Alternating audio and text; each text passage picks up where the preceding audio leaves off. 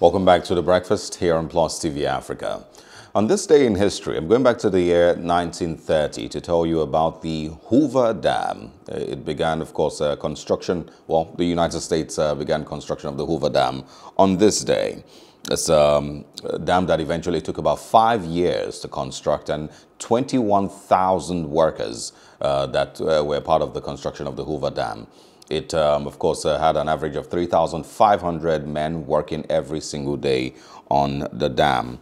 Arthur Powell Davis, an engineer from the Bureau of Reclamation, originally had the vision for the Hoover Dam back in 1902, and his engineering report on the topic became the guiding document which was eventually put to use when the construction eventually began in 1930. For many, many years, actually, the dam was the construction of the dam finished on this day. For many, many years, the water had been a source of contention among Western states that had claims on the Colorado River, and so they, of course, began construction. It took, like I said, 21,000 men.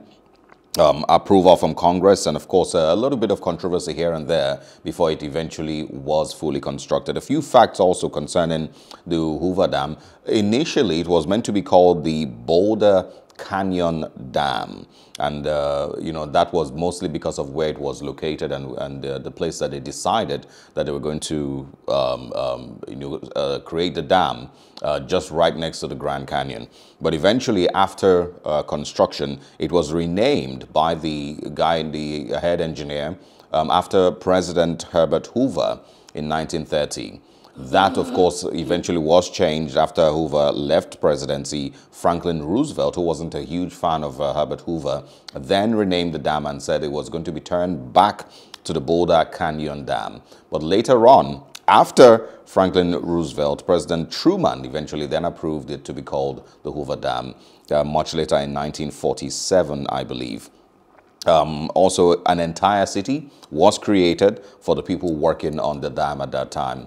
And that's, you know, some of the people who currently still live in those areas are descendants of the people who built the Hoover Dam. And it reminds me of the Ajaokuta Steel Complex. You know, I've heard of stories from the Ajaokuta Steel Complex and how the original plan for, you know, all of it also included a small city, which I think they probably achieved to some extent, but there was also a plan for a small city for workers and for staff and people. You know, sprung up. Yeah, but not to. I don't think it did to the extent that they had planned. You know, because of the failure of the dam, of the steel complex to fully kick off and be fully functional. I don't think they eventually did. But some of those complexes that you see around the Ajaokuta Steel Complex now were constructed way back then, while the dam was still, while the, I keep saying dam, while the Ajaokuta Steel Complex was being constructed. I think many interesting facts about the Hoover Dam, about how, you know, one of the world's largest refrigerators cooled all the concretes that were to be used for the dam, and that all the concrete used in the dam can, you know, fill the entire US. And about how nobody actually wanted the dam to be called, to be named after, you know, President Hoover. It was stated that he's one of the least beloved presidents, so there was lots of opposition to that, but it stood, and now it's called the Hoover Dam. Yeah. So moving on from 1930, I believe, to the year 2005, on this day in history, there was a terror attack in the US, actually 4 different terror attacks in the US, and this was at London's transit system, okay, in the UK, in London. All right, so it was on the morning of July 7th, 2005. Bombs were detonated in 3 crowded London subways and 1 bus during the peak of the city's rush hour.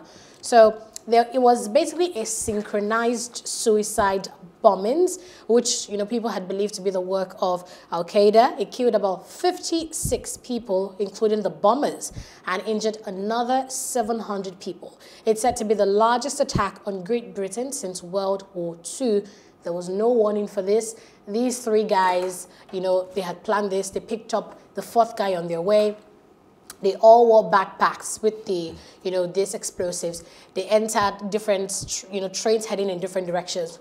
They detonated the bombs and basically, you know, killed themselves and other people. Now, these attacks took place as World leaders, including British Prime Minister Tony Blair, were meeting in the G8 summit in nearby Scotland. Now, despite thought that this probably was a work of Al Qaeda, foreign powers, it was found that these people were actually British, and maybe even one was Jamaican.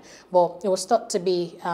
Funny enough, this attacks happened on July 7th. By July 16th, the police had investigated about 6,000 hours worth of footage and found the men July 16th. I mean, look at the short time. Yeah. Even though they were dead, they were able to trace CCTV footage and found people who carried out this attack. And much later that month, July 21st, another group of 4 men tried to replicate the attack, but luckily the devices did not detonate.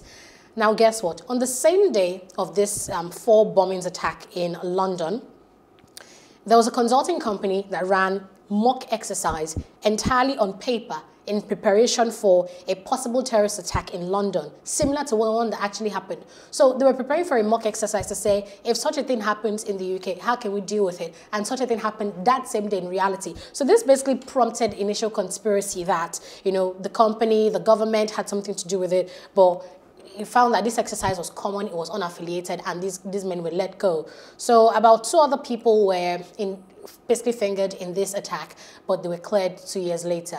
So it was on this day in history that 4 bombers attacked a transit station in London in 2005 to coordinate the suicide bomb on London's transit system, with explosions that tore through the transit trains in London Underground. I remember, this day very well.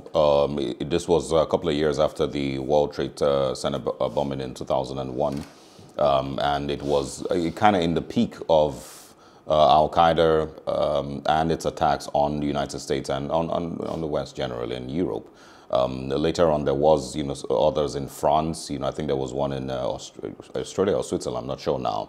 But it was in that era when there was a lot of those terrorist attacks, But this also showed the importance of intelligence gathering, yes. For them to be able to prevent, later further bomb attacks in the future. I remember that there's also, times when there are certain raids that you hear about that, eventually bust terrorists that we're going to, attack sometime later in the future. Yes. The importance of intelligence gathering, the importance of funding security networks properly that we lack very well here in Nigeria, and also the perspective of or the idea, that Al Qaeda doesn't necessarily, or Al Qaeda members or attackers don't necessarily have to be from Afghanistan or Iraq, because this was at the same time that the war in Iraq was going on. It started in 2003.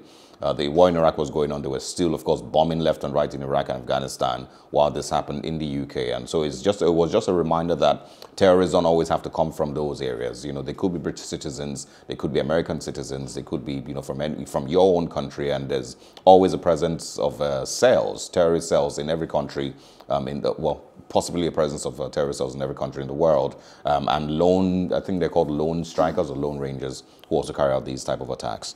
But don't you think that when we look at how other countries, foreign powers like the US, the UK, how they handle, attacks like this, an attack was happened July 7th. Almost a week later, they apprehended, actually the people died, but they identified people who perpetrated that attack at many instances throughout history.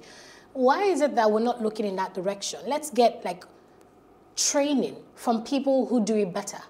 It's really fun. Why do we have, you can send up, we used to have things like this, back then.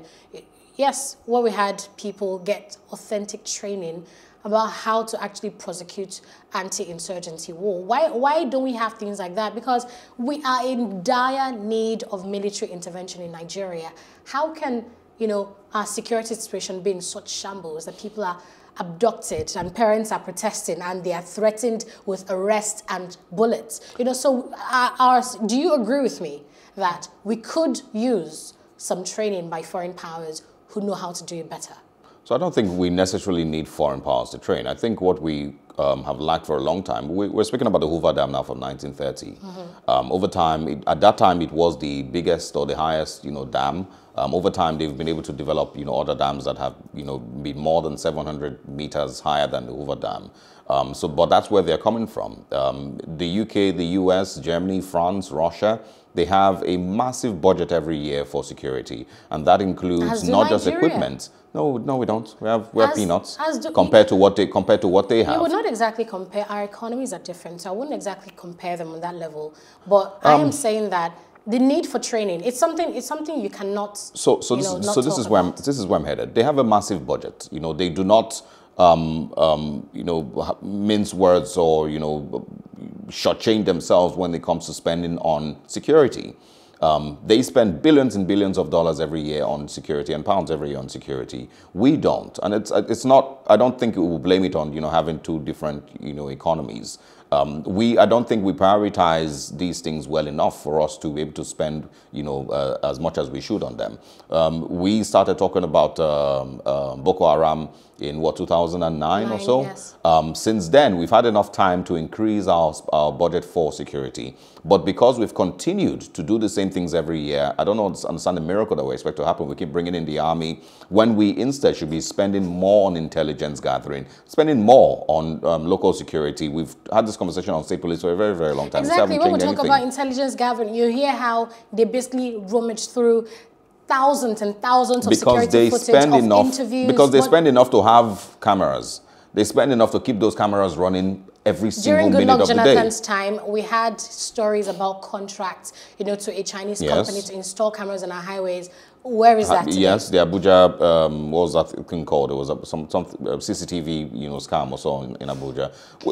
We're obviously not serious about these things because they spend money. For those cameras to be running every single day, every single minute, every single second, it costs money. And they do not, in any day, any time, feel like, okay, maybe we'd have money for cameras today. Maybe we'd have money for fingerprints. But there's so much that they do in order to ensure that their cities are safe. And for anybody who wants to carry out such an attack in the UK, you will be worried that you definitely will be scared that you will be caught. Or in the United States, you have those fears because the chances and the loopholes that exist are so little, for you not to be caught. But here in Nigeria, you can have a serial killer walk around for 10 years and commit murders in hundreds, and nobody would ever figure it out. It will just be community policing and all of that. They have their system of the 911 where once they see anything suspicious, they inform and alert the police and they get right on it. But our police, still funding. Our police people will tell you they don't all have of money this for is still fuel funding. Yeah, and things like that. So it's still funding. They invest enough, and that's why they have what they have. We don't. We haven't in any way been able to to open up more avenues with which we can make more money and invest in education, invest in security, invest in infrastructure. We keep giving the same excuse every day. Where we are currently, economically, we're in such a bad state that there's not even a 2,000 naira extra that can be put into security. If we're serious about it, because we don't even have money to fully fund our budget. We have to keep borrowing every year to fund budget, to pay back loans that we've taken. And so these are the effects of a country that has not been serious with these things for a long time. I keep speaking about blocking leakages in government, reducing the cost of running government in Nigeria. There's so much and so many ways that we can save money and we can make more money, but we don't seem to be taking it seriously.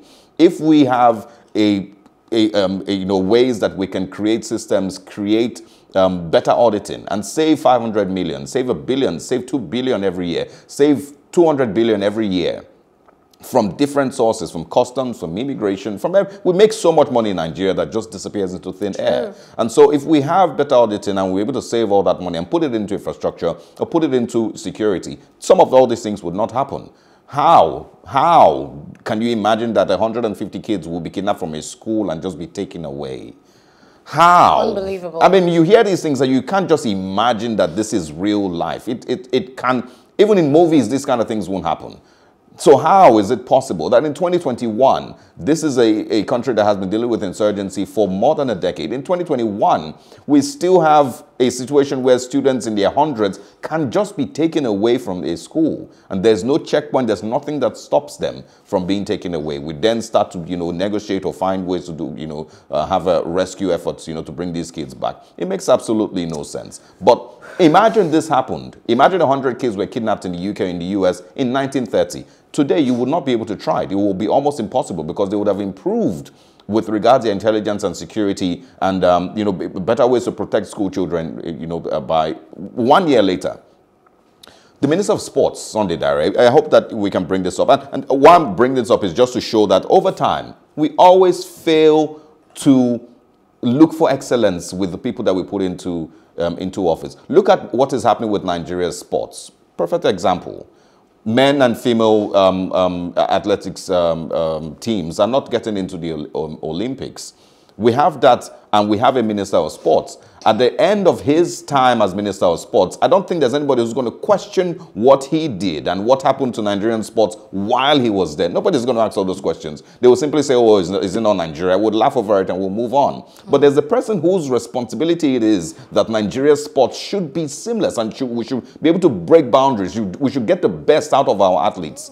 But nobody's going to ask him why we have failed to make it to the Olympics. Nobody's going to ask why don't have the best athletes in the Olympics. And that's the same thing with every other MDA in Nigeria today.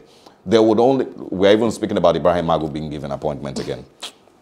Wow. Wow. All right. So that wraps it up for Today in History. Talked about the 2005 attack in the UK and the 1930 construction of the Hoover Dam. Let's take a break here. We'll return to talk more about security.